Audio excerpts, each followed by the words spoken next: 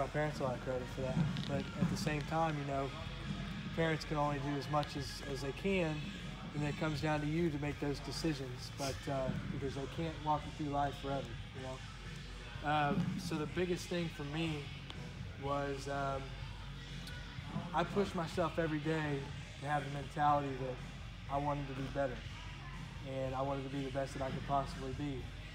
And it just takes knowing that doing what those other kids are doing is not going to make you as best as you can possibly be. It's just not. So, I mean, it's easy sometimes for guys to get sucked into all that because they think it's fun or they think that they're cool for doing it. But later down the road, I promise it comes back to haunt you. I promise. I've seen it too many times. I've seen too many friends that can't go into the career that they want to go into now because there's too much stuff from their past that doesn't allow them to, or guys who just fallen off the earth because they've taken the wrong path.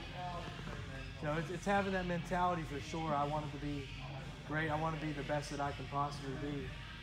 And you know, I've dedicated my time to doing this rather than going out and doing the other stuff that is not going to make me successful.